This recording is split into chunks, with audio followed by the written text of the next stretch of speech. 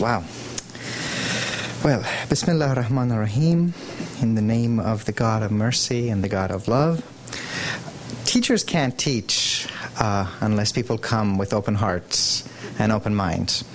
In fact, if you're a Facebook friend of mine, my Facebook line for today says, and yesterday says, going to Grand Rapids, Michigan to give a series of talks. I hope they come with open hearts and open minds. And you have. And I'm very grateful. Deeply. If you had a chance to be here in the morning, you heard me say that I have this rather boring and trite way of beginning every talk by thanking people for the gift of their time. And I'm going to keep up that proud tradition. And to thank you, I am mindful and aware of the fact that the moments of your life and my life are finite and measured, and that time is the one commodity that we have that is irreplaceable. If you're a person like me who used to have hair and now doesn't, and used to wear medium-size clothing, and then I was extra large for a while and extra large for a while. Now I'm back down to large. It means that in your closet you have lots of different kinds of clothing, and you can give those away and buy some more. If you're an academic and if you're guilty of coveting, it is not coveting thy neighbor's ox, and in my age, no longer coveting thy neighbor's wife or thy neighbor's car, but you might covet thy neighbor's books. You might give your books away, as I periodically do, to my students and watch them not come back, and you can go out and buy some more. Time is different. When we spend a moment of our life doing something, there's no way of getting that same moment back. It's one reason why in the Islamic tradition we're called to be children of the moment. Like a child, freshly born in every moment, ibn al-waqt. And to live in the kind of purity and joy that children do, where there is a wonder in every minute. And I think that's a beautiful way of living. Yet the subject tonight is a wonderful subject, the Prophet Muhammad. And it's going to be referencing this book that I had a chance to work on for a few years of my life. And I guess I'll begin by telling you a little bit about how this particular book, Memories of Muhammad, came to be. Authors, even when they're academics, especially when they're academics, are great liars. And one of the things that we all do is to retrospectively construct a narrative for how our books came to be.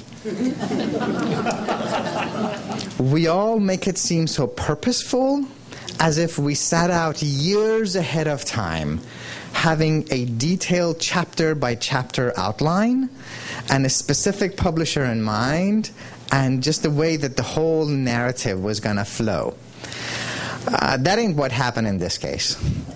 So a few years ago, about 3.5 years ago, the largest publisher of books on religion and spirituality in the country, HarperCollins, came knocking at my door and said, Professor Safi, we've been following you.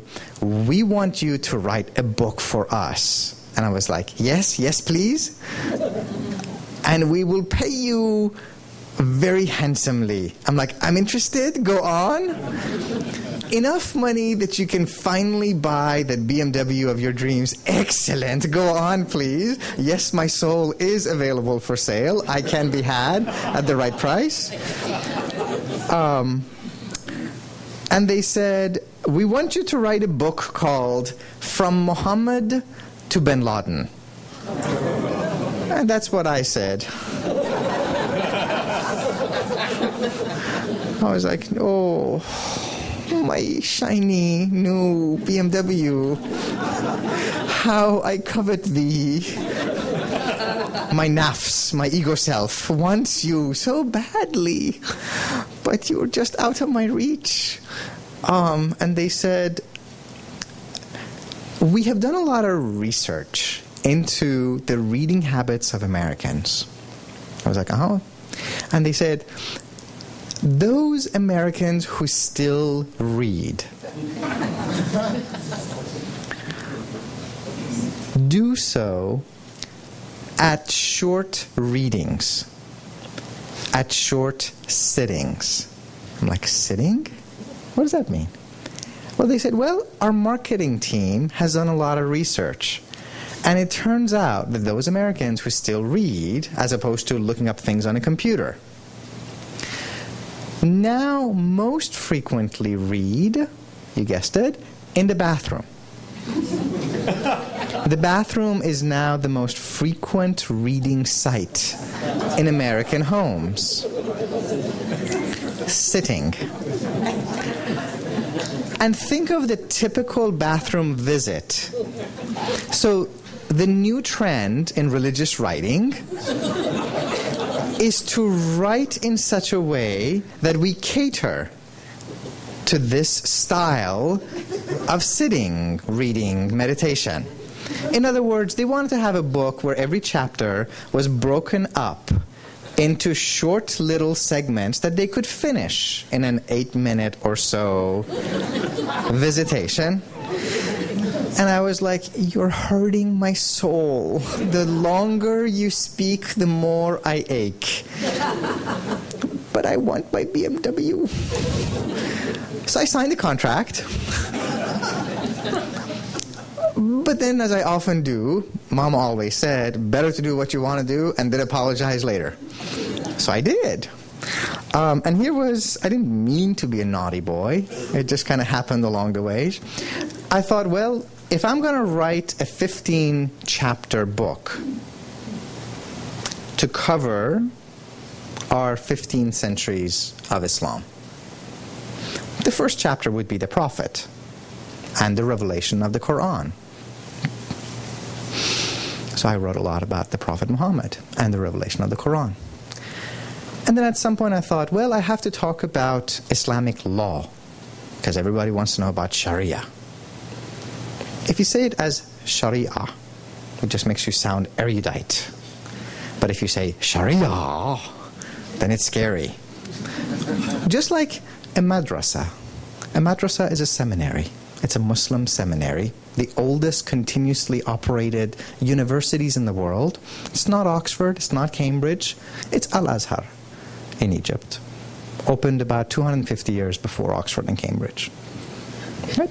Madrasa is a distinguished site of learning where faith and learning come together. Madrasa is a scary place where terrorists go to train. So if I have to talk about madrasas and Sharia, I have to talk about the fact that one of the goals of Islamic law is to live not only in accordance with how God would want us to live, but also to live by emulating the Prophet Muhammad. So if I'm going to write about Islamic law, I have to talk about the Prophet. So I wrote about the Prophet. What else do people always want to know? The jihad question. Oh yes, I have to talk about the jihad question. Well, presumably if I want to know how one is to fight. And Islam, the majority of the Islamic tradition, just like news not to most of you, just like the majority of the Christian tradition, has not been a pacifist tradition. It has been a tradition very much akin to the just war tradition. There has to be sufficient cause to go to war. In war, you conduct yourself a certain way, and here's how you get yourself out of war, something which we in this country seems to have a particularly hard time figuring out. So if I want to understand jihad and how jihad actually was practiced by the Prophet Muhammad, I have to write about the Prophet Muhammad.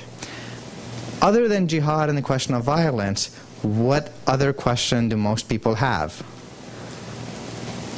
The woman question.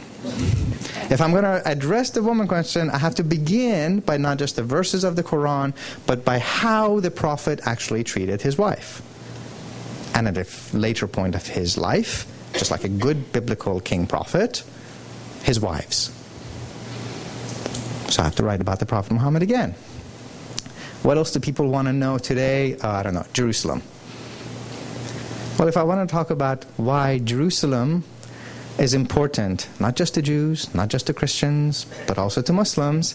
And God's great sense of humor saying, I'm going to take this little place the size of Rhode Island and make it beloved to all these cousins, and then I'm going to step back and watch them fight over it. Ha, ha, ha, ha, ha, ha, ha. Right? I choose to look at God as being deeply engaged with human history, but just sometimes in a more humorous way than I think most theologians would probably grant. Well, if I want to talk about why Jerusalem matters to Muslims, I have to be willing to talk about the way that for Muslims the Prophet went from Mecca to Jerusalem, from Jerusalem up to heaven. So to understand the centrality of Jerusalem for Muslims, I have to talk about the Prophet Muhammad. Make the story short, everything I tried to write ended up coming back to the Prophet Muhammad. Devotion, piety, spirituality, mysticism, art, poetry ended up coming back to Muhammad. And so what was supposed to be from Muhammad to bin Laden kind of ended up kind of being from Muhammad to Muhammad. And so I had to pick up the phone, call the publisher and be like, I've already bought my BMW, but how would you feel if from Muhammad to bin Laden ended up being memories of Muhammad?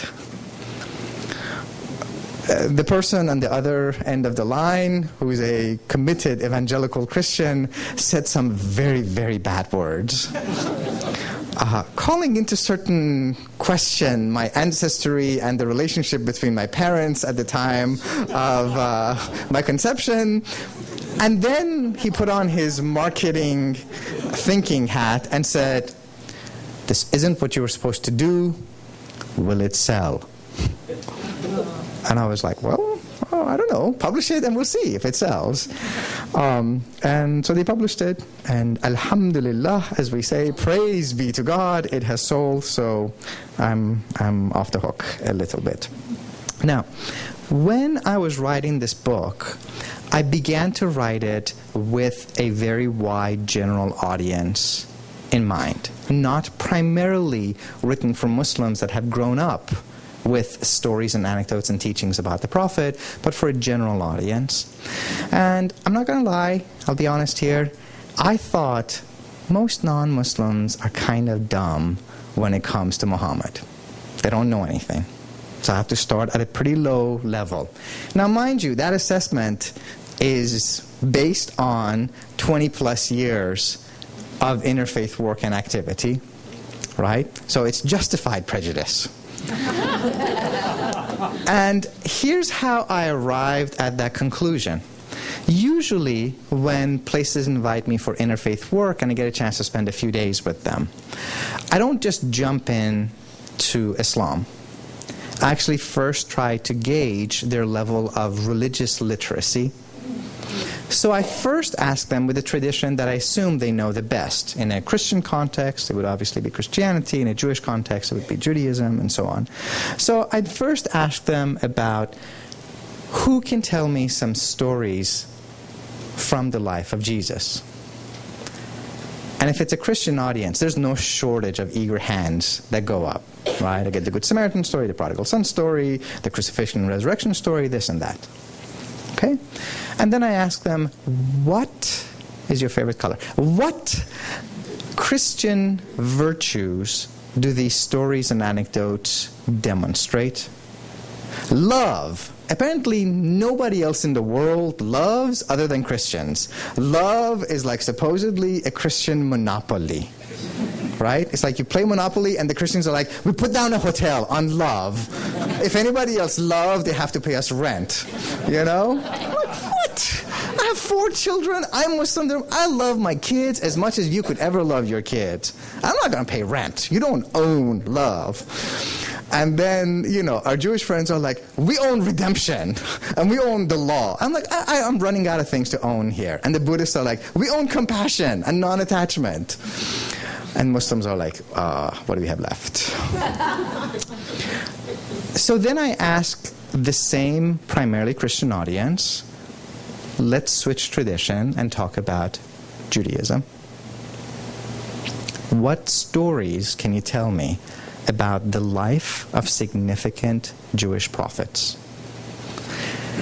They get a lot more shy, not as many hands go up, and then I ask them, what can you identify as significant Jewish religious and ethical and spiritual virtues? If it's a Christian audience, they're very shy, obedience to the law, God redeeming his people from bondage. Okay? Then I ask them to switch traditions, and we talk about the Hindu tradition.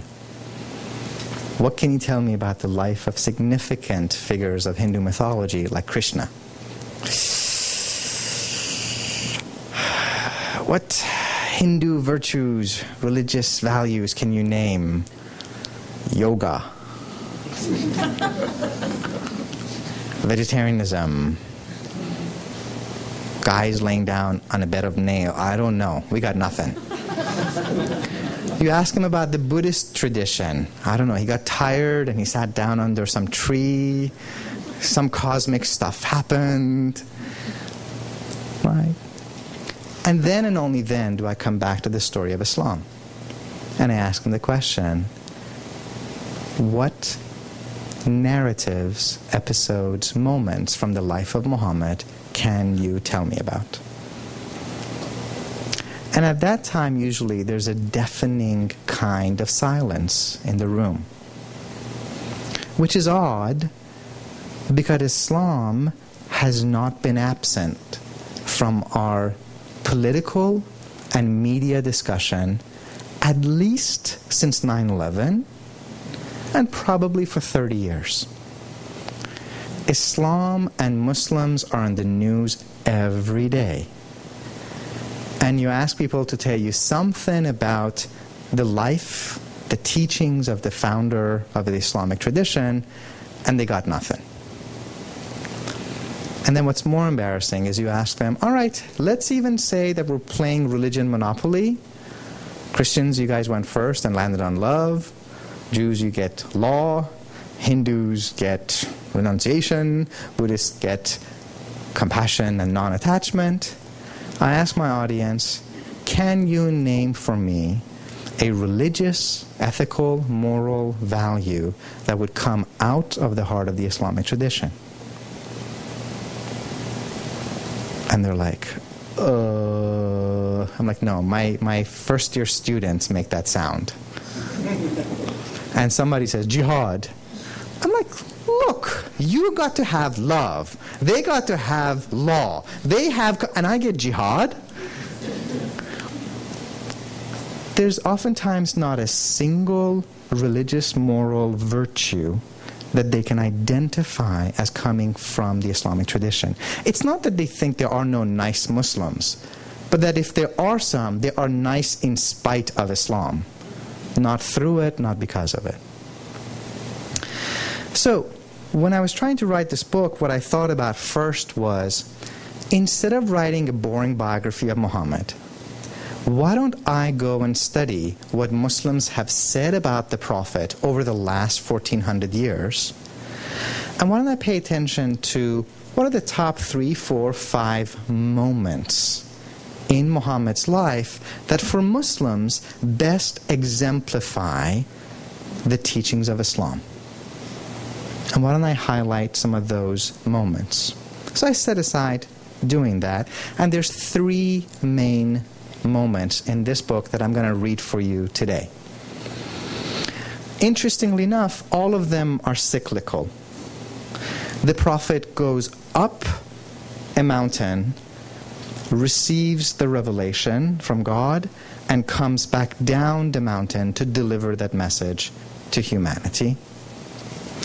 The Prophet goes from Mecca to Jerusalem up to heaven, has this profound, mystical, face-to-face encounter with God, and returns out of compassion to humanity.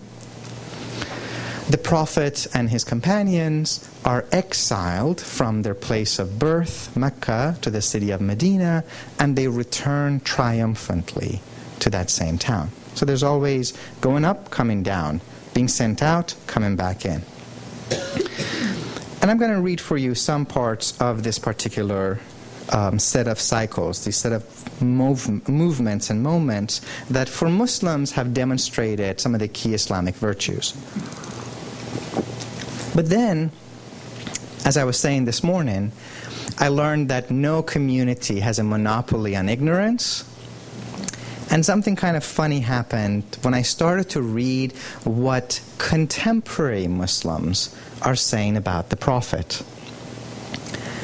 And lo and behold, I discovered that it's not y'all, as we say down south, the allegedly ignorant non-Muslim population that doesn't know a lot about the Prophet Muhammad, but that actually Muslims too, today, contemporary Muslims have forgotten much of what we used to know. That the Muslims' understanding of the Prophet has undergone an important shift. And I will talk about that as well. This is what I'm calling a sort of spiritual amnesia for contemporary Muslims. I can talk about it at a theological level, mystical level, and it's pretty easy, actually, to understand. And then I will talk about it at a visual level. One thing I'll learn as a teacher is that some people grasp ideas best by hearing it, some people see it best by looking at images, so I'll try to give you both. Here's the level of teaching part. Up until the year 1800, maybe even 1850, if you ask Muslims what is spiritually the single most important, powerful moment of the Prophet's life, the answer was fairly consistent. It is the Mi'raj, the heavenly ascension of the Prophet, where he's taken by Gabriel, by an angel, from Mecca to Jerusalem, up to God, through the levels of heaven, and he comes to have that which every faithful person of the Abrahamic tradition yearns for, a face-to-face encounter with God. At the height of that encounter, which I'll read for you about a little bit from this book, God gives the Prophet a choice. O Muhammad, you can either stay in the state of bliss that you are in, or you can choose to return. And what the tradition has recorded the Prophet as saying is the one-word answer, ummati, which is my people. Right? I will, in a manner very much like the Buddha, I will forego my own bliss, individual bliss, so that humanity can have the opportunity to have their own illumination, their own salvation, their own enlightenment. So he returns to this realm for our sake, so that we too can have a chance to ascend. That narrative for Muslims before 1800, 1850, best encapsulated one of the honorifics that the Prophet has in the Quran. Funny little aside. Up until 1900, Muslims never identified verses by chapter and verse. I have to tell you, it's been hilarious for me as a Muslim to walk around these halls the last 24 hours, because I keep hearing all these conversations from people. What do you think about Romans 4:12? What do you think about Ephesians 1:13? And I'm like, man, this chapter and verse citing, this is like serious business here, right? Up until 1900, no Muslim ever referred to verses of the Quran by chapter and verse. They would just give you one or two words in Arabic. And they thought, if you've gone to seminary, you should have memorized the whole thing. Right? The phrase that the Quran identifies the Prophet Muhammad with is Rahmatun lil Alameen, a mercy to the cosmoses, a mercy to the universes, in the plural. So Muhammad is a mercy not just to this world, but as many different universes as there are, he's also a mercy to them. And when you read the pre-modern tradition and the medieval tradition, Muhammad's decision to forego his own bliss and come back to earth is the embodiment of him being a channel of mercy for people. I'm not a huge fan of making comparisons and analogies across religious traditions because every tradition is different. Let's just say that it's almost as important, maybe as important, as Jesus' crucifixion and resurrection would be to Christianity, or the Indian prince Siddhartha Gautama sitting under a Bodhi tree and vowing not to get up until every last blade of grass has achieved enlightenment. It's big. It's what faithful Muslims look to as the paradigmatic spiritual encounter with God.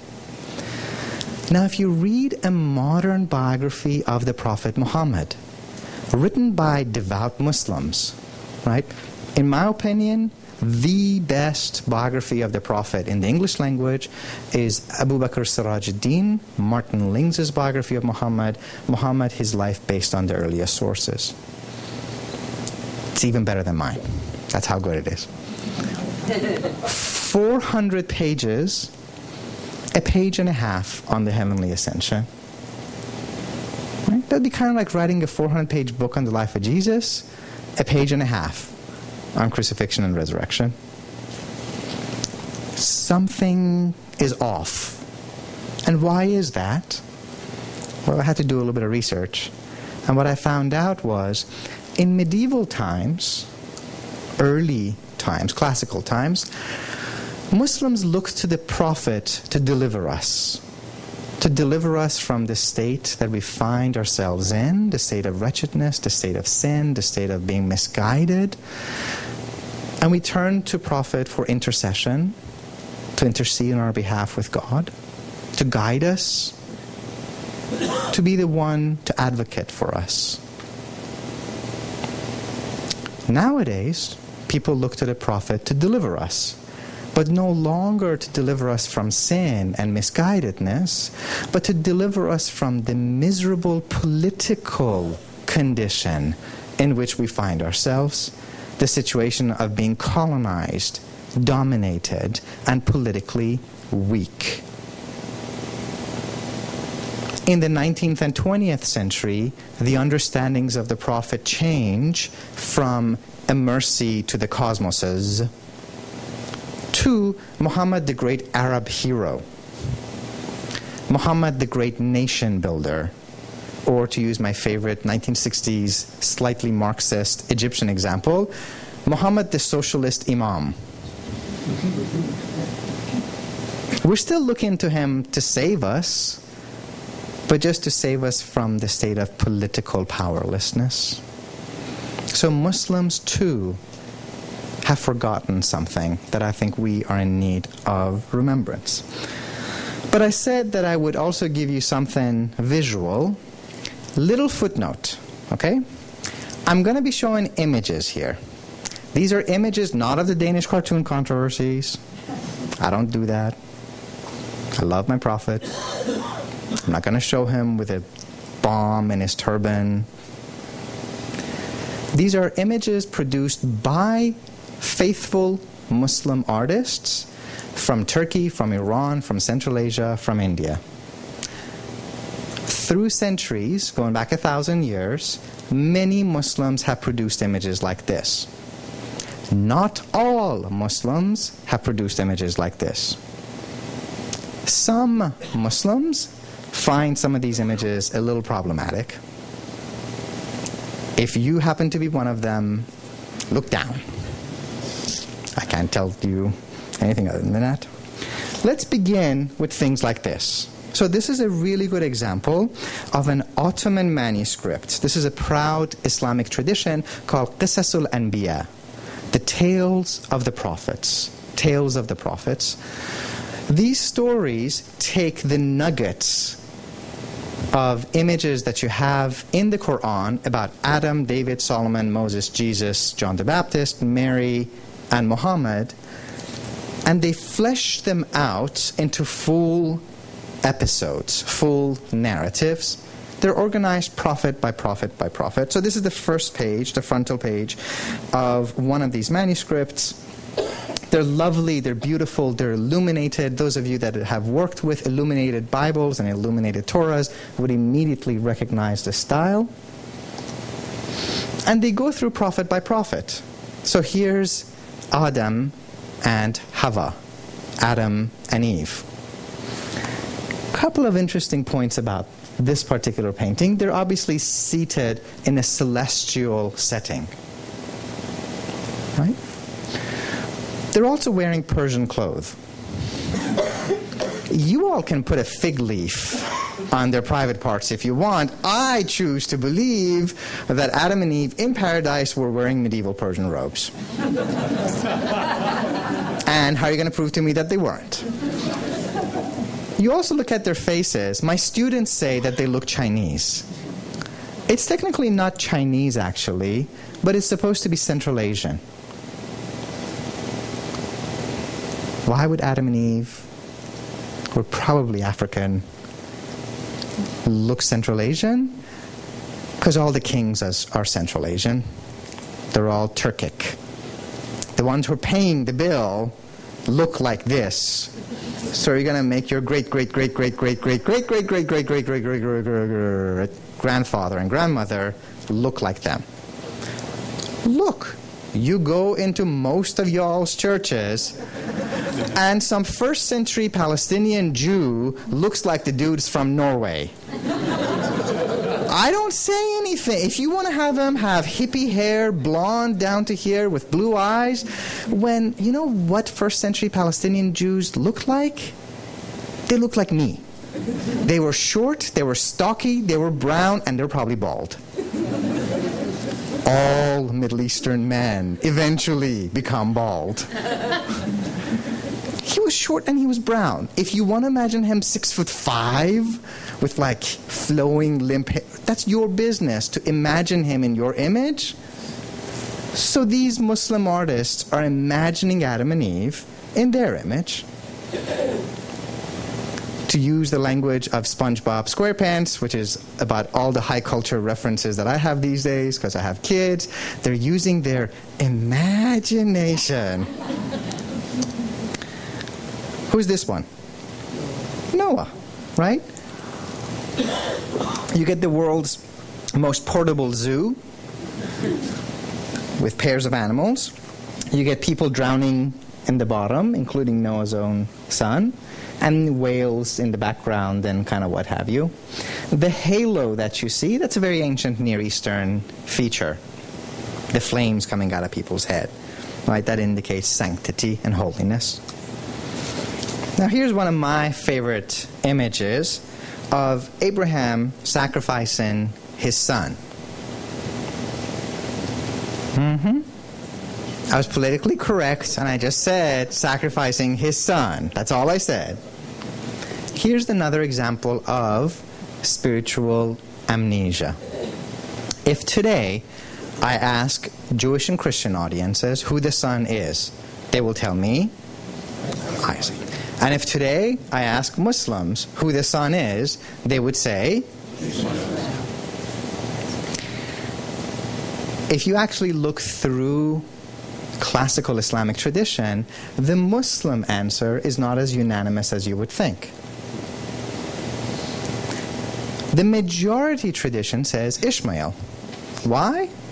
Because Abraham has 2 women who bear him children. There is a time in which Ishmael is his only son. There is no time in which Isaac is his only son. But that was not the unanimous Muslim answer.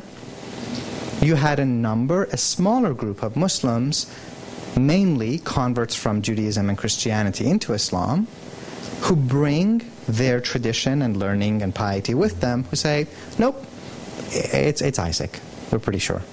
We thought it was Isaac when we were Jewish. We're going to think it's Isaac when we're Muslim.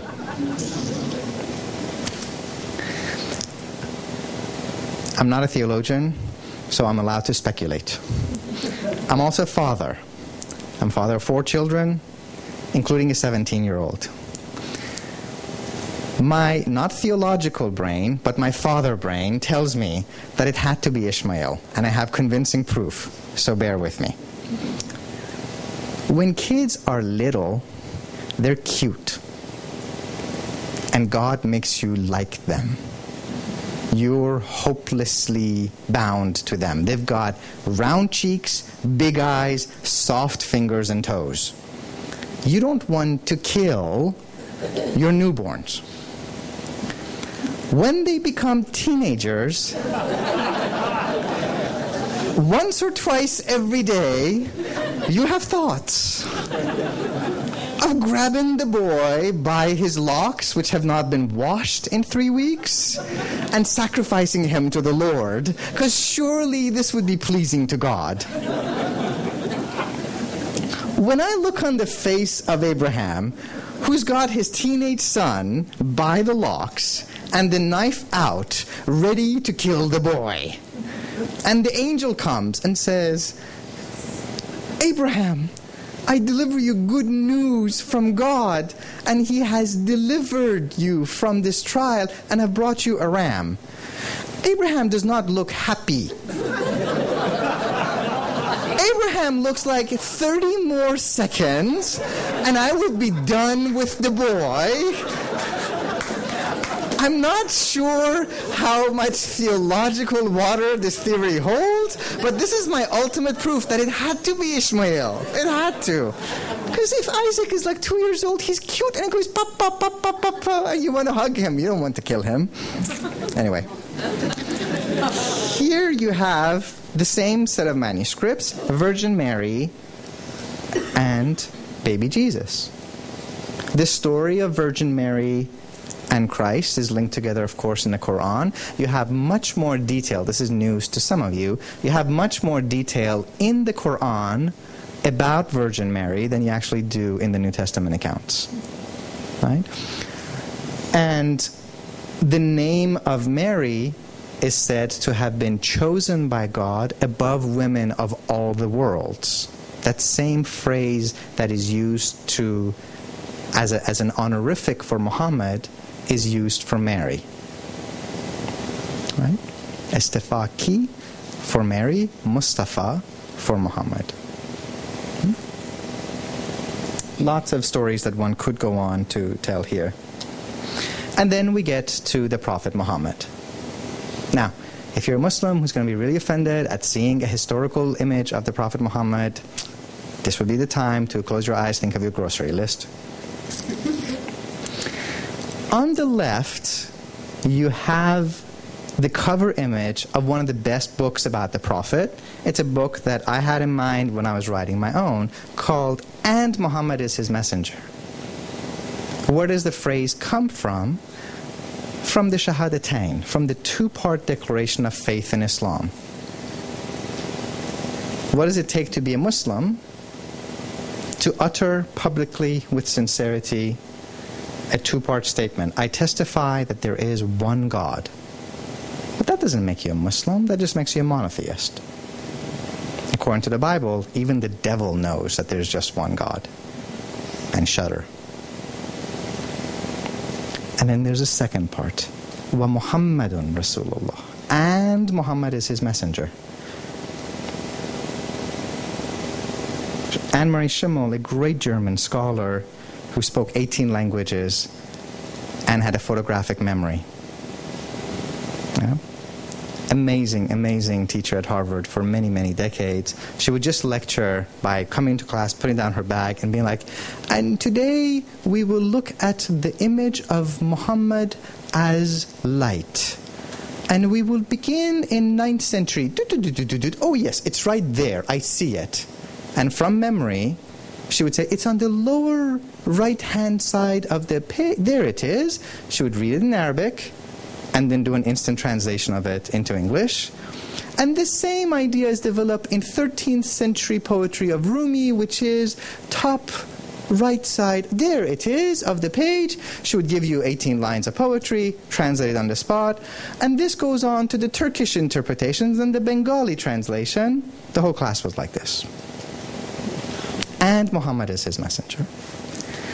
What you have on the right is a 20th century Iranian imagination of the Prophet Muhammad. Okay? Now, this is actually from my house. We left Iran in 1985. We were immigrants, refugees. We had to pack what was most precious in the world to us. This icon, this image of the Prophet had been in our home for decades. I couldn't imagine leaving it behind. So I wrapped it up in a towel, put it in a suitcase, came over here. It's in our house, in our living room, right next to beautiful examples of calligraphy and Quranic manuscripts and what have you. In the book, I talk about the story of a good friend of mine, a dear person I've known for 20 years, from a very conservative Sunni Pakistani family, came to our home, and he loves Islamic art, and he loves the Prophet. And we had a great meal, and he went around our house, as people often do, looking at my books. He was coveting my books. I know he was. And he was coveting my art. And he goes, "Oh, I love that calligraphy. What does it say?" And I say, "Well, that one says, God is the light of the heavens and the earth."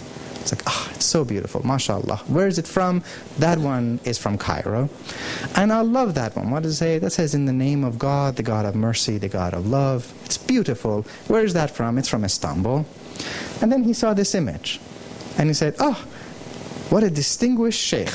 What a distinguished spiritual teacher. Who is it?" And I was like, "Dude, of course, I mean, everybody knows, it's the Prophet." Bill Cosby has a comedy routine about how his wife had a conniption and her face split and orange lights came beaming out of her eyes and burned him to the pit of his stomach. That's what my friend's face did. And he goes, "But Muslims don't depict the Prophet." And I was like, "But they did." And he's like, "But they don't." "But they did." "But they don't." So we did 5 minutes of, "But they don't, but they did, but they don't, but they did, but they don't, but they don't." And then I was like, "You mean they shouldn't?" He's like, "Yes, they shouldn't." Okay, they shouldn't. And I was like, "So what do you do about the fact that we have all these miniatures depicting all the prophets, including the Prophet Muhammad?" And I was like, "I've never heard of this." I'm like, what do I do about the fact that you haven't heard of something? Do you want me to make it disappear? And he was like, "But we love the Prophet so much that if you have images of him, I'm going to start worshiping it." So, "Well, that's your problem. I mean, like, that's not, you know." So then I went to therapy. And eventually, after 2 years of religious therapy, I have been able to come to this very healthy place. Ready for it? This cost me $10,000 freaking dollars. Some Muslims so love the Prophet that it is helpful for them to have visual representations of the Prophet so that they can ask themselves, if the Prophet is with me, how would I behave? Some Muslims so love the Prophet that out of that same love and devotion for the Prophet, they're afraid of falling into the trap of idolatry. Both groups are inspired by love and devotion to the Prophet, and that love manifests itself slightly differently. I paid $10,000 for that. When we take a look at the images of the Prophet that come, there's a very interesting thing that we learn. How much time do we have? Half? 15 minutes? 15 minutes. Okay. All right. So, the very first biography of the Prophet Muhammad that was written was actually a 2-volume work. Right? This is the biography of Ibn Ishaq, which is edited by another scholar, Ibn Hisham. It is the classical biography to which all the later biographies of the Prophet refer to. This first biography was actually a 2-volume work. Volume 1 was Adam to Jesus. Volume 2 was Muhammad. Does that sound familiar? Before you get to the story of Muhammad, you had to know the prophets that have come before, which from a Quranic perspective, we hold all of them in the same place of honor. We do not distinguish between one and the other. Right? You can't say, I love me some Moses, but that David guy, man, we are not friends. Right? And this is one of the Quranic critiques of Christians. I love me some Jesus. It's just all those other ones that don't quite measure up. Right? PS and tangent. I love tangents. I'm Muslim. I can't help it. Jesus and I have no problem. Jesus and I get along great. But I'm in the South. There's this other character called Jesus. Jesus hates me. And Jesus hates Muslims, he hates Jews, he hates gays. Jesus hates a lot of people. I think Jesus needs to go to therapy a little bit. But Lord Jesus Christ is lovely. Lord Jesus Christ is great. We have no problems with Lord Jesus Christ.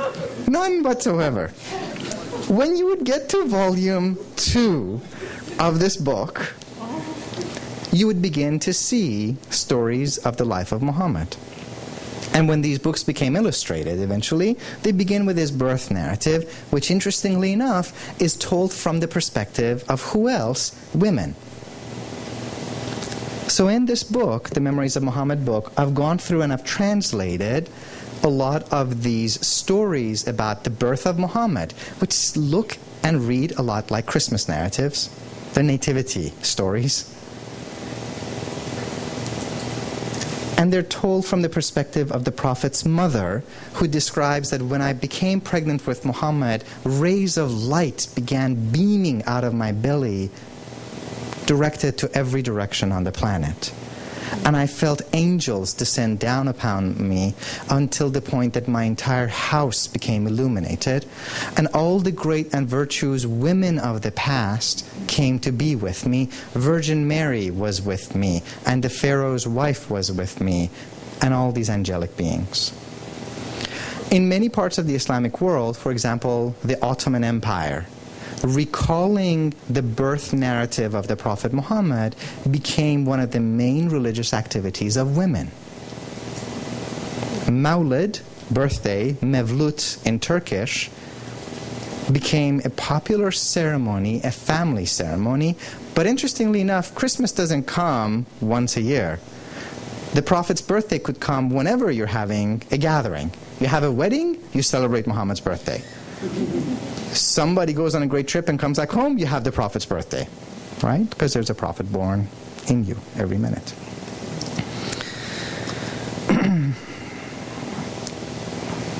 Here you have another image of the Mawlid, of Amina holding the Prophet as a baby. And now we get to the part where I'm going to read for you 3 little short snippets from the book, and then we'll open it up for questions and discussions. I spoke of the 3 main movements in the Prophet's life. The first one is that he goes up a mountain to meditate, to reflect upon God, and to wonder about the state of his people. It's at one of the points that the angel Gabriel comes to him, and the Prophet, very much like biblical prophets, right? Biblical prophets are sometimes not very happy at having been chosen, because they know how they're going to be received by their people. As I said this morning, no prophet ever comes to his or her people saying, don't change a thing. God loves ya. You're doing great, people. Right? They always come, they always say, repent now, for the judgment of the Lord is upon thee. And people stone them. Right? That kind of a prophetic consciousness and the awesome nature of what the Prophet had witnessed. He'd seen Gabriel fill the sky from horizon to horizon.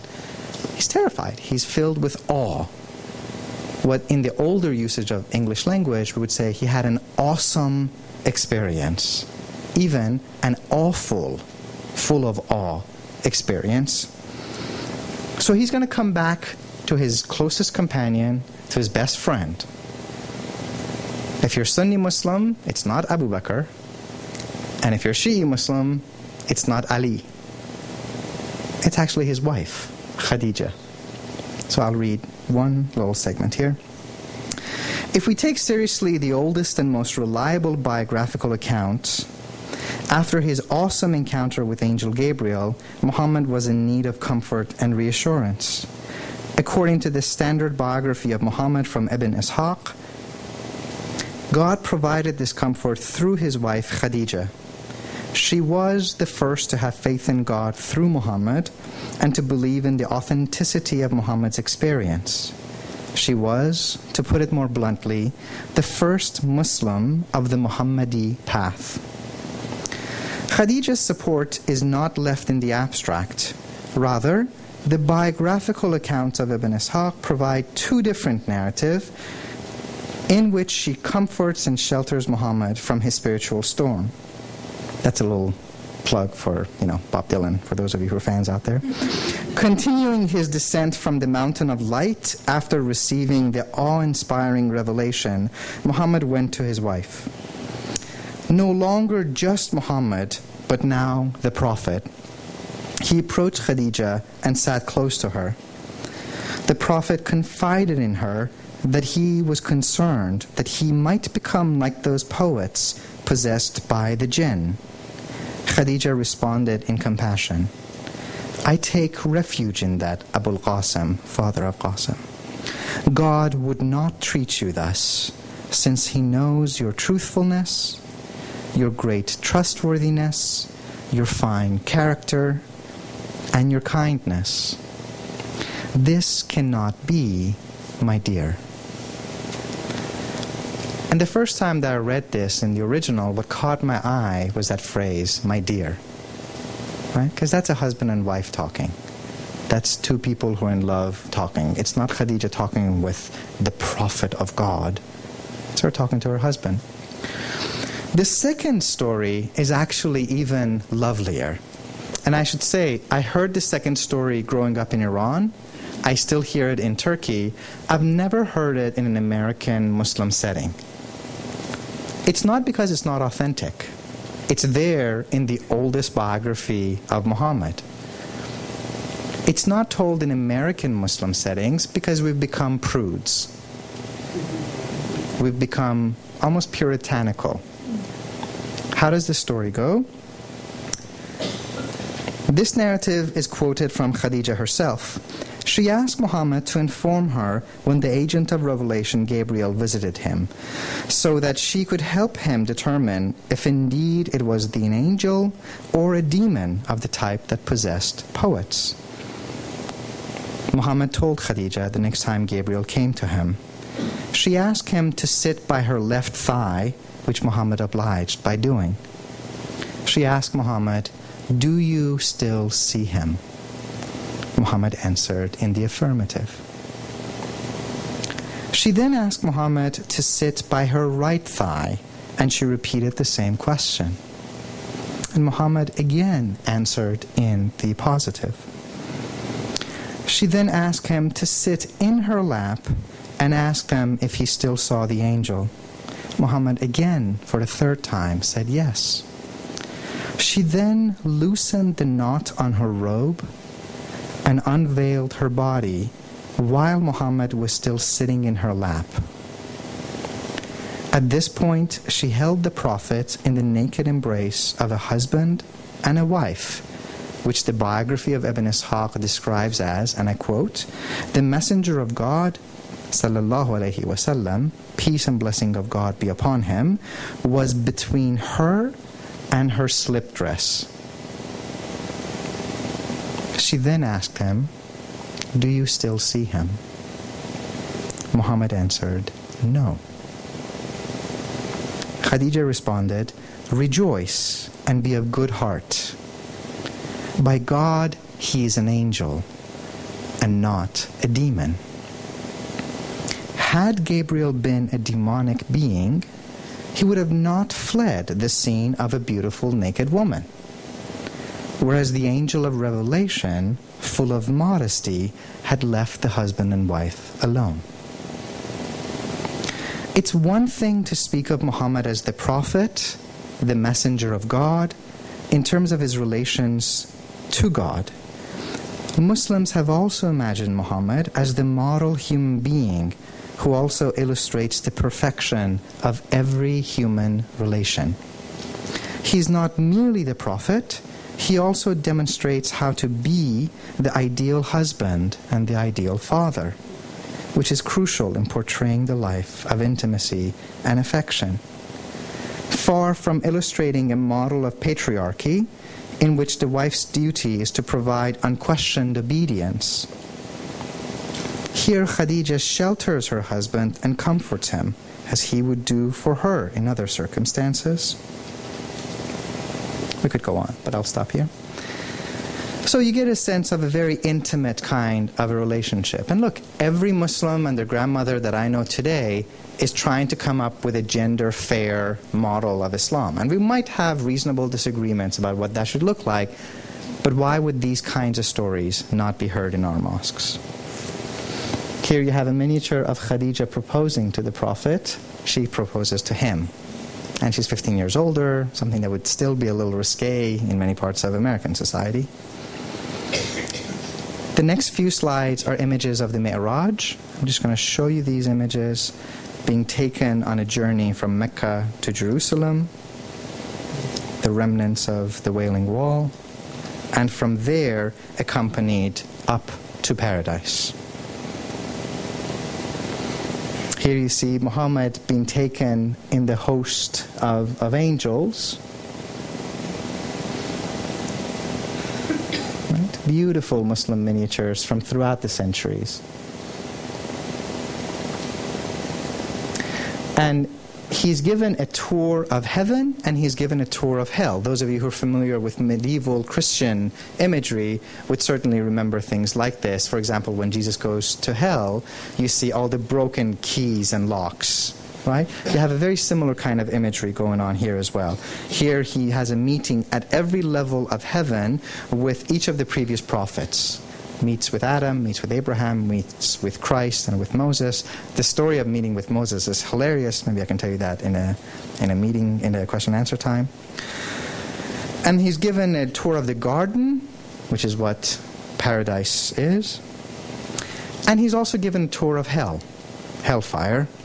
So what's the worst Quranic sin, other than attributing partners to God? The worst thing you could ever do: to steal money from orphans. Right? That's the do not stop, go, do not collect 200, just go straight to hell, fast lane answer. And these are people who are in hell, thirsty, and molten lead is poured down their throats, and they're told, devour this, for this is what you stole from orphans. Right? This is a very typical part of Islamic teachings, where the mystical and the ethical are intertwined. And what I will end my reading with, and we'll open it up for question and answer, is this episode of the Prophet's life, which is the triumphant return to Mecca. Right? Muhammad and his companions are exiled. They too become immigrants, become refugees. They live in the city of Medina, and at the end of his life, they get to return. Medina was and would remain the city of the Prophet. But it was time for Mecca to be returned to the fold of monotheism, as had been intended when Abraham and Ishmael built the Kaaba there. Muhammad assembled an army of 10,000 people and began marching towards Mecca. Less than a generation earlier, all that had stood between him and certain death was a cave hidden by a spider web spun by God's plan. That was part of God's plan, and the return, too, was part of the divine plan. Mecca, where Abraham's temple had been built, was about to be redeemed. This redemption had to be one bathed in mercy. The mercy of the return home would be shown in ways large and small. On the way to Mecca, Muhammad saw a female dog that had given birth to a new litter of puppies. Concerned that the commotion of an army of 10,000 might disturb them, Muhammad bid one of his followers to stand guard over them, sheltering them. The mercy that Muhammad showed the dogs of the desert, typically the most despised of all animals in Arabia, he also showed the Meccans who had persecuted him and his followers for a generation. By both Arab and biblical tradition, he had the right to march into Mecca and slaughter all the men and take their women as slaves. Yet Muhammad declared general amnesty for all, establishing a paradigm for forgiveness at the height of his political power. It is one thing to preach nonviolence and forgiveness when one is politically inferior, and entirely another to mercifully forgive when one has the power to demolish. On the way to Mecca, one of Muhammad's companions named Sa'd, who had been chosen as a standard bearer, began rejoicing that this is a day of war and sanctuary no more. Muhammad ordered Ali to take the flag from Sa'd to make a point about the merciful nature of the day. His old nemesis Abu Sufyan, who had risen up against Muhammad so many times in war, feared for his safety, and yet Muhammad specifically declared Abu Sufyan's house a sanctuary. There's a time to win people over in war, and there's a time to win people over by the charm of one's personality. This was a time for mercy. I'll skip to the last sentences. It is one thing to forgive a faceless enemy, but quite another to reconcile with those who have persecuted us and our loved ones. Muhammad came face to face with Hind, who had devoured the liver of Muhammad's uncle Hamza. She was a cannibal who had demonstrated her strong dislike for Muhammad's uncle. When she declared her intention to embrace Islam, Muhammad simply said to her, "Welcome." When the son of his former nemesis, Abu Jahl, entered the area, Muhammad bid his companions not to speak ill of Abu Jahl, for, and I quote, "Reviling of the dead gives offense to the living and reaches not the dead." Here's, I guess, what I would love to close with and open things up for discussion. If the term Muslim is to have a genuine meaning today, it has to stand for more than simply being a monotheist.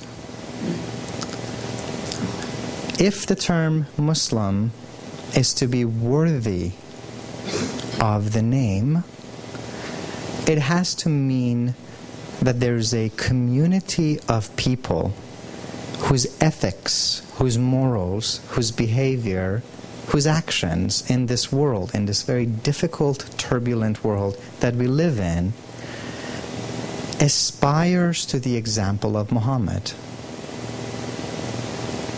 They are people who would aspire to be what I've called in this book Muhammadi, Muhammad-like, the people of the Prophet.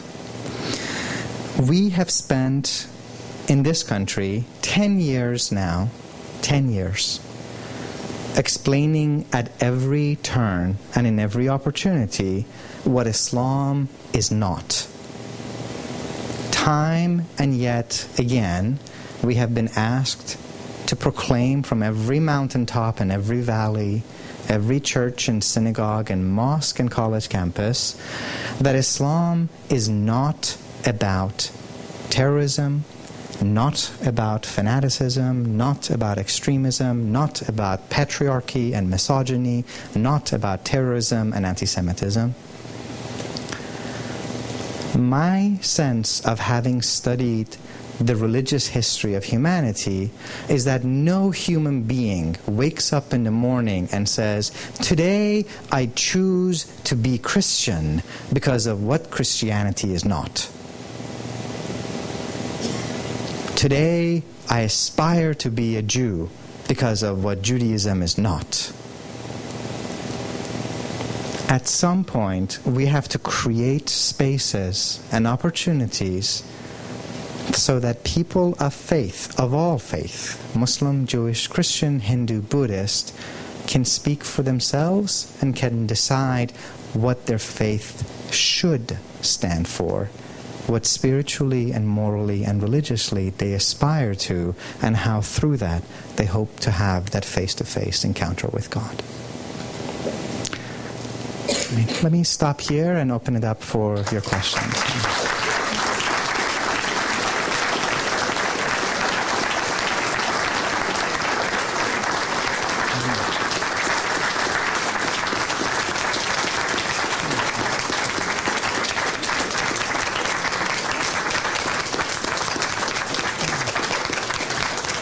Are you leaving, or what are you getting up? Just. Thank you. So the floor is yours, and it's open. And Franz is usually very good about saying things like, keep your questions, comments, sermons to. Well, just do a good cop, bad cop routine, right? But I do ask. Here's the microphone. I ask you to use the microphone for your questions. I have only the request that the questions be short, relevant, and above all, that they be questions.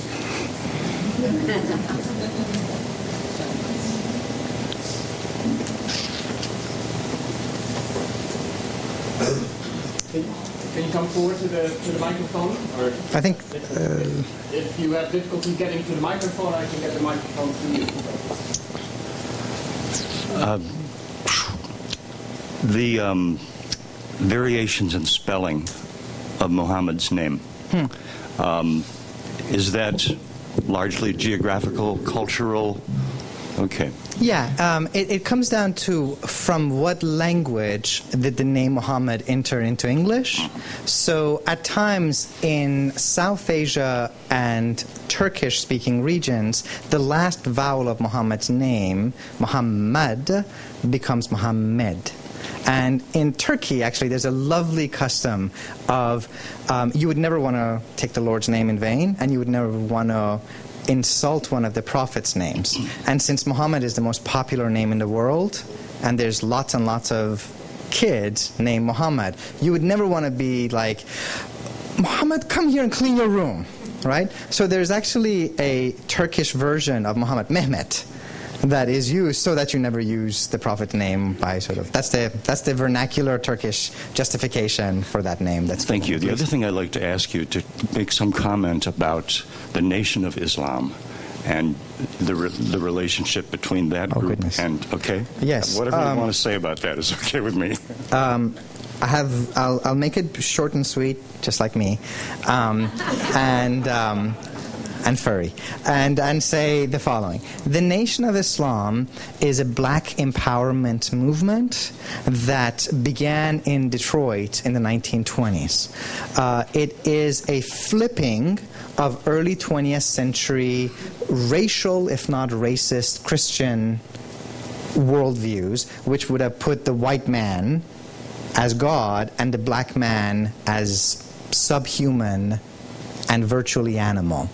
All they did was to flip it and to say the white man's the devil, the black man's God. There was a teacher who appeared in Detroit named W.D. Fard, F-A-R-D. W.D. Fard claimed to be Allah, God incarnate, which, if you know something about the Islamic tradition, is ever so slightly problematic. Because look, if we can't have Jesus be God, we're not going to have W.D. Fard be God, okay? And W.D. Fard chose a prophet named Elijah Poole, who changed his name to Elijah Muhammad. And so they ended up with this maxim, well, you might have heard of. I testify that there is but one Allah, and that Muhammad is the apostle of God. Except that the Allah that they're talking about is W.D. Fard, and the Apostle Muhammad is Elijah Poole Muhammad. What's fascinating about the Nation of Islam, And I will go on record as saying that I tend to have a lot of sympathy for black empowerment movements of theological resistance varieties, is the fact that they become the channel whereby people like Malcolm X and Cassius Clay, Muhammad Ali, joined the fold of Islam, and over a period of 30 years, they moved from the Nation of Islam to the classical Islamic tradition that we've been talking about here. Today, 98% of all African American Muslims in this country are part of the classical Islamic tradition. And yet, we don't hear a lot about them. Why? Because they're just peaceful, normal American citizens. There's still Louis Farrakhan, who contributes much to the older understanding of the Nation of Islam, even though he too has come a long ways. And he, every few years or so, ends up in the news because he says something about Jews are sucking the blood out of the black community, and everybody loses their freaking mind, and he ends up on the front page of the New York Times. So, yes. I was just wondering, in this book that you wrote, is there a specific time in the Prophet's life that gets more focused than the rest, or is it pretty much evened out? And also, what kind of sources did you use? Did you use the Hadith a lot, or were there other previously written books? I mean, you already mentioned a few. Yeah. And then what sources did you find for the early life, like his birth, his childhood before the revelations? Thank you for that question. I appreciate it. So I tried to space out the coverage of the Prophet's life, but there are certain moments that I paid more attention to. So I paid a lot of attention to the birth of the Prophet, the life of the Prophet as a young man, when he would go and meditate on mountaintops, reflecting on the state of the world, and as a mystic would oftentimes. I looked at the example of him receiving the revelation from Gabriel, how he delivered the message to his people. We looked at the issue of the Hijra, the migration from Mecca to Medina, the Mi'raj, which I think has been a forgotten or marginalized aspect of the Prophet's life, and I gave that a whole chapter in this book. And then the triumphant return to Mecca.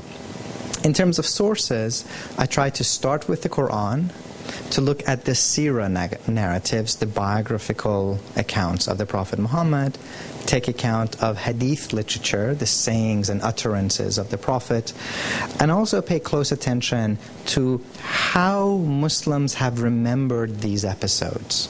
So the meaning given to these various episodes by Muslims through the last 1400 years. And I try to make sure that one takes a look not only at the early Arabic sources, which are indispensable, but that you also look at the broad range of Muslims. So if you read the whole thing, there's material there obviously from the early Arabic tradition, but also from Persian Muslims, Turkish Muslims, Pakistani Muslims, Indian Muslims, Central Asian Muslims, European and American Muslims. Try to be as inclusive in that sense as possible. Yeah, thank you for your question. It was a good question.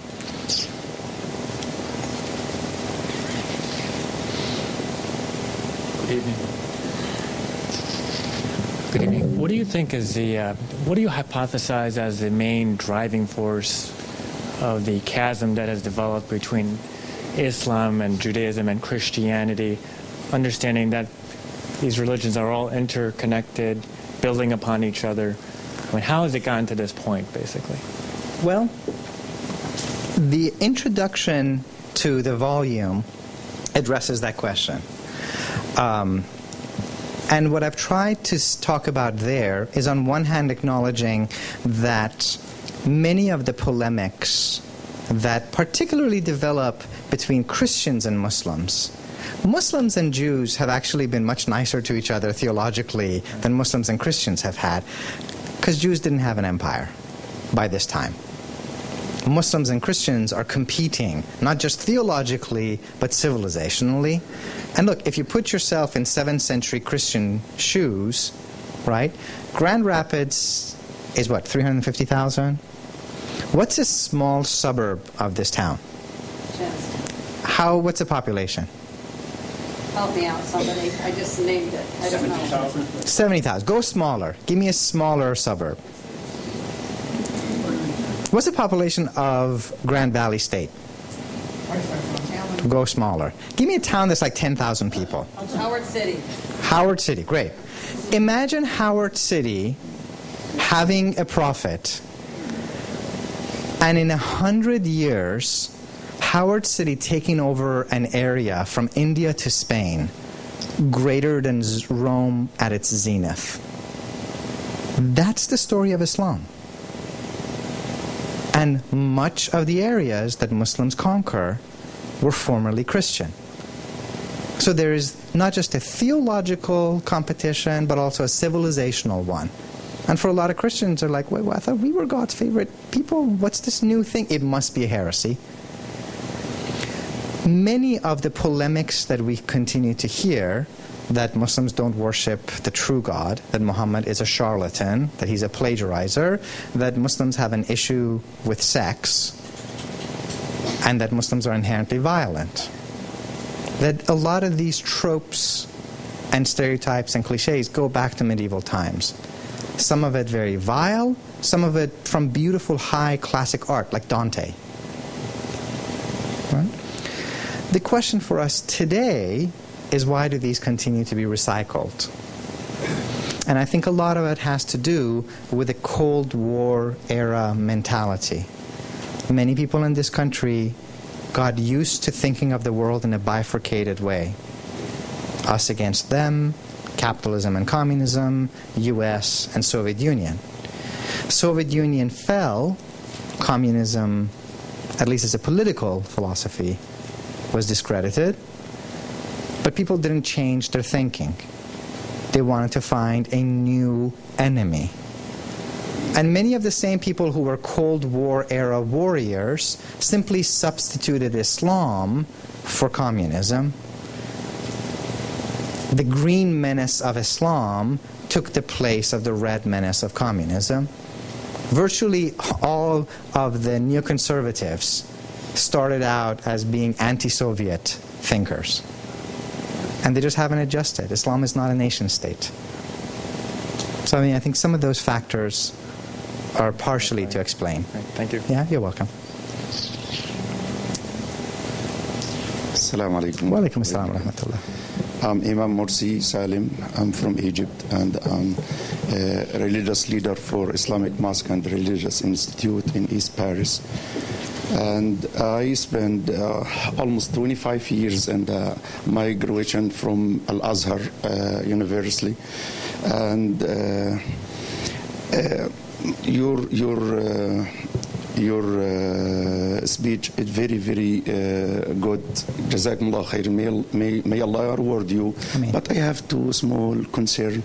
The images of the Prophet and... It's not exactly, but to make myself free before Allah in the Day of Judgment. When I see something, I have to say, according to my knowledge, or according to the reality knowledge in the Quran and the Sunnah of Prophet Muhammad, peace be upon him. The first small concern, when you were talking about Prophet Abraham and his son Ismail, it looked like he was hating his son and he tried to kill him. But this is what our belief told, our book told us in the Quran. فَلَمَّا أَسْلَمَا وَتَلَّهُ لِلْجَبِينِ. When they, both of them, submit themselves to God, to God, the son and the father, both of them, they were loving this action to slaughter his son, and his son, he loved to obey his father in that time. And the important for human beings to show their God, they are they are obeying Allah subhanahu wa ta'ala, and this is important. لَن يَنَالَ اللَّهَ لُحُومُهَا وَلَا دِمَاؤُهَا وَلَكِنْ يَنَالُهُ التَّقْوَى مِنْكُمْ. Allah does not have any benefit when you slaughter the sacrifice during the Hajj or blemish or the time of Eid Adha.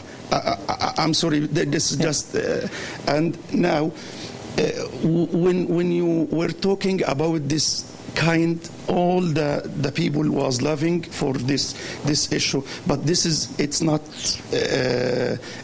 the correct way what the Quran taught us about Prophet Abraham and Prophet Ishmael. They were very excited to love God, to obey God, to listen what God told them, and this is the how to teach our children to respect God, to respect the parents, to respect. This is the first concern, just concern. It's not a question. And the second one, very very quickly, you mentioned about 2 books in the legal ways of Prophet Muhammad sallallahu alaihi wasallam. Sirat ibn Ishaq and Sirat ibn Hisham. I memorized those books. What they said, they mentioned about the description of Prophet Muhammad sallallahu alaihi wasallam. He has tall, or he was white, or something like this. And the very important for us to know, there is no one from the specific area for Prophet Muhammad sallallahu alaihi wasallam mentioned once about the picture of Prophet Muhammad, or the picture of angels, or the picture of prophets. There is no one. And those people, even for Prophet Moses or Prophet Jesus or Prophet Muhammad, peace be upon all of them, they were in this area, in the Middle East, in the Palestine or Egypt or Saudi Arabia. There is no one from the scholars of Islam mentioned about there is picture for some prophets or angel. How to imagine about angel? He has 2 wings and he flies. Or Prophet Muhammad sallallahu alaihi wasallam, he described angels. He has 600 wings. But how to imagine this? This is only my concern, to make myself free when I met God in the day of judgment. Thank you so much for your patience with me, and may God forgive all of us. And this is only, and also I can read the written. It's not Arabic written. This is some maybe the other written. This is the idea. It's the Ottoman language, sir. It's not Arabic. Just my concern. Thank you so much for your listening. Thank you. Thank you. Good.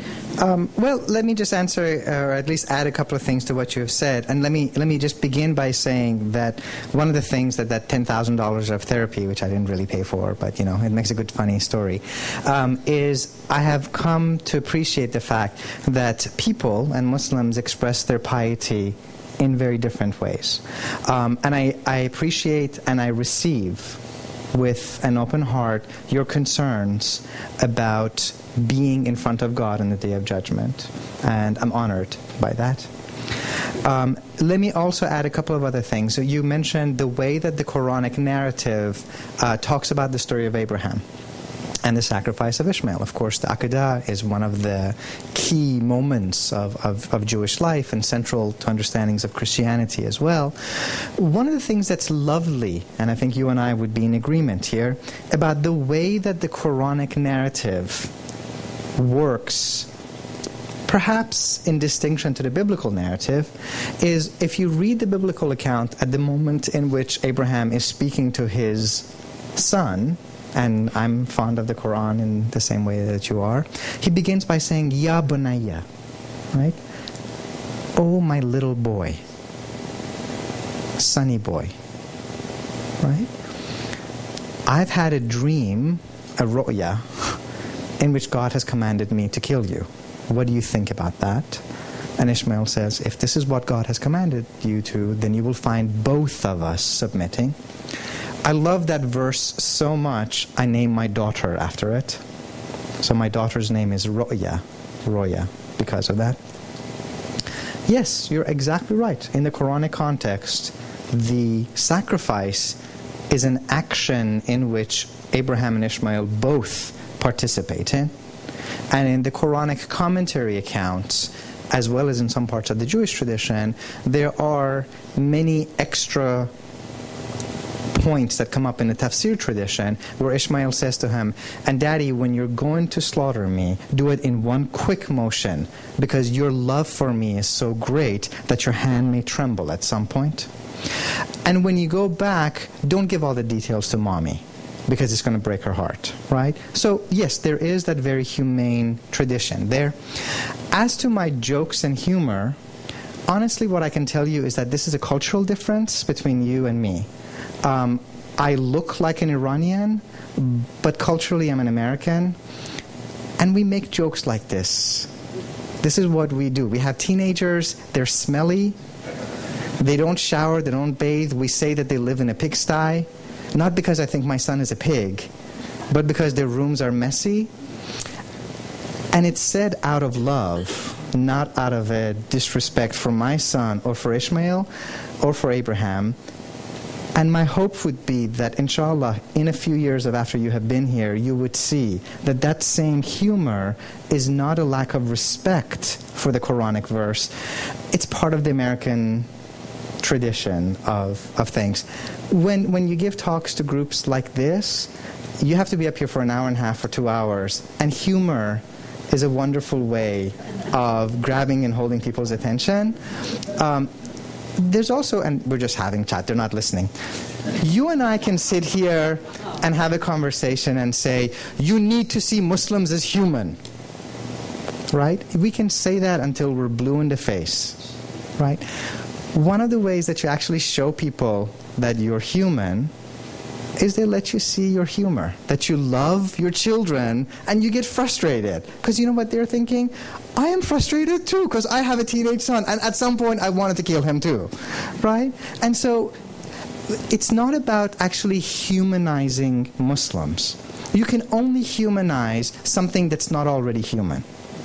One of my main points is that we, as God's children, are already in possession, in full possession of humanity.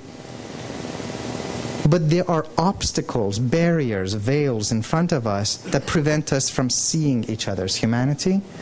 I've found over the years that humor is a great way of shattering those blockages so that people come to see you as a full human being that has a lot of the same concerns. It is not a disrespect for the Islamic tradition or the Quran. If it were, I wouldn't have devoted the same amount of time that you have in learning and studying and teaching about this particular tradition. And as far as the issue of the images, I said in the beginning, I know this is difficult for a lot of people. And here's the interesting part, and I have no explanation for this. These kinds of images were and are, it's not a Sunni thing, it's not a Shi'i thing. In fact, the majority of them are produced by Sunni artists. They were done from 1,000 years ago till today in India, in Pakistan, in Central Asia, in Iran, in the Ottoman Empire. The one part of the world that didn't produce them was the Arab area. I don't know why, I can't explain it. I know that there is emphasis on language. I know that there's the Shama'il tradition where the description of the Prophet is done, and there's a poetic tradition. I love the Qasida Burda as much as the next person, and I have translations of it in the book as well.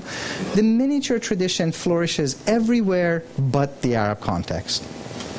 But as a historian of Islam, I can't say that Muslims never did this art, because we did. It's a part of our broad tradition, even though not every Muslim today is familiar with that. So I don't show these images to say that everyone should like them or everyone should have them, but simply to make the point that some Muslims did. And they did it as faithful Muslims, paid for by the Muslim caliphs.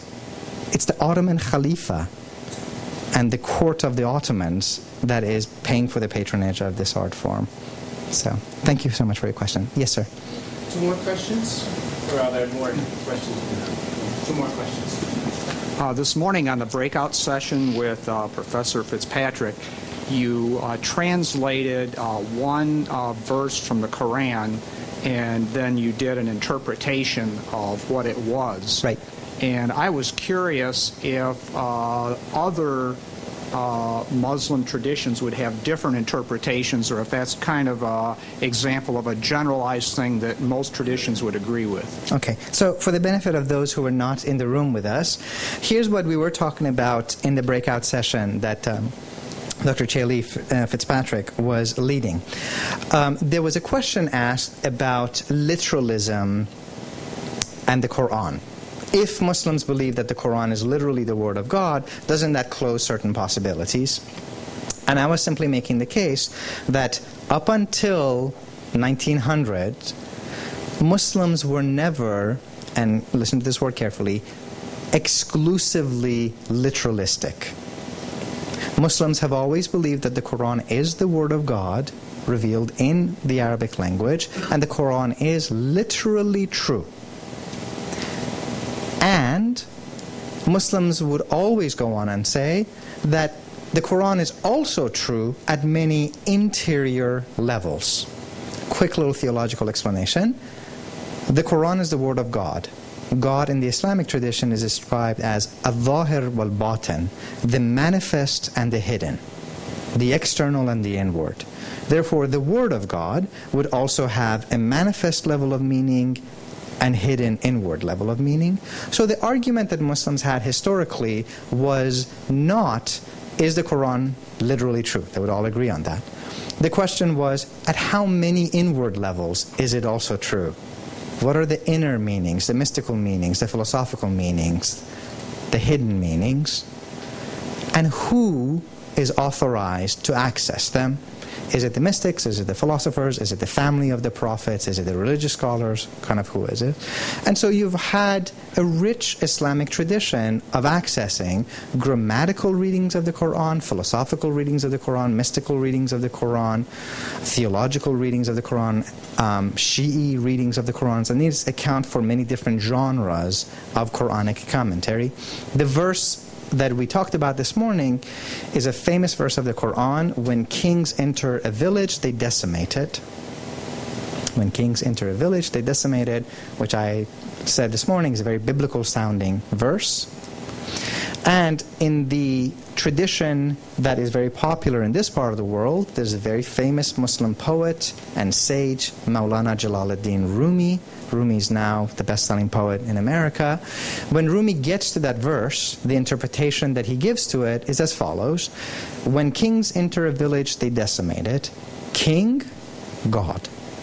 Village, heart. When God enters your heart, God decimates anything in your heart that is other than God. Anything that is blocking your way to God, God decimates it, so that there remains nothing in your heart other than Allah. Right? That's very typical of the kind of poetic and mystical interpretation that was actually quite commonplace in an Islamic tradition. So then most different traditions, all the different Shiites or Sunnis or whatever, would have the same interpretation? No, they would not have the same interpretation. I mean, you have 1.6 billion Muslims, 1,400 years of tradition. But each person, each school of thought would bring their own interpretive move to the scripture. One more question. My name is Lorenzo Miguel.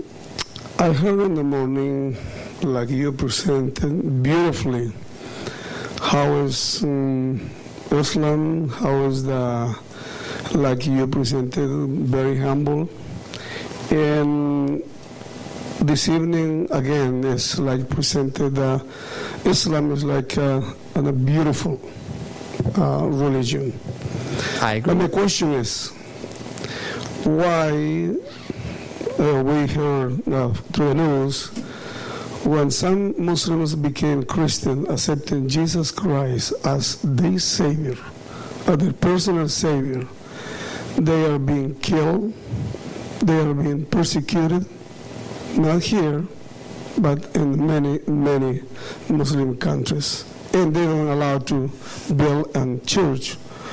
What is the difference between this beautiful Islam presented here beautifully, in peaceful way, but in those countries, when somebody becomes a Christian, is being persecuted and is being killed? Because the countries that you're referring to, Iran, Pakistan, Afghanistan, Saudi Arabia, do not have freedom of religion.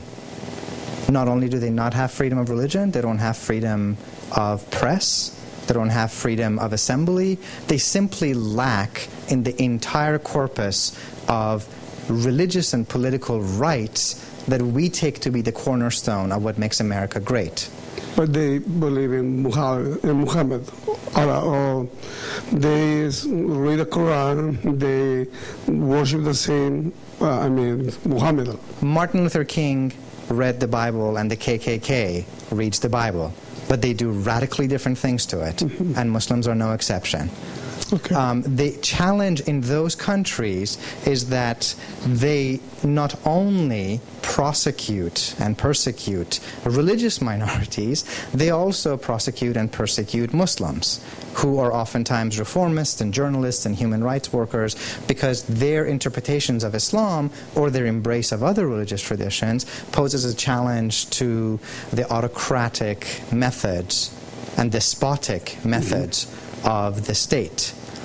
And one of the things, some years ago, during the time of the Bush administration, they approached me to serve on that commission for preservation of religious rights around the world. I turned it down. The reason that I turned it down is that pretty much the exclusive concern of the commission at that time was to protect Christian minorities around the world. I'm all for protection of Christian minorities, but the framework under which I will sign up for something is one that guarantees equal rights for all, rather than seeking to protect one specific community from persecution. And they wouldn't be willing to go that far. Their concern was sort of different than... Muslims in America or North America will be different. It will be not persecuting Muslims who's becoming Christian. I would hope not. Our country is founded upon a certain set of ideals that, last time I checked, is still valid. And my hope is that those of us in this country continue to bring out not only the best of our religious traditions, but the best of our civic and political institutions, rather than looking over our shoulder and saying, you know, let's see how bad Pakistan is acting, and can we act just as bad as them to teach them a lesson.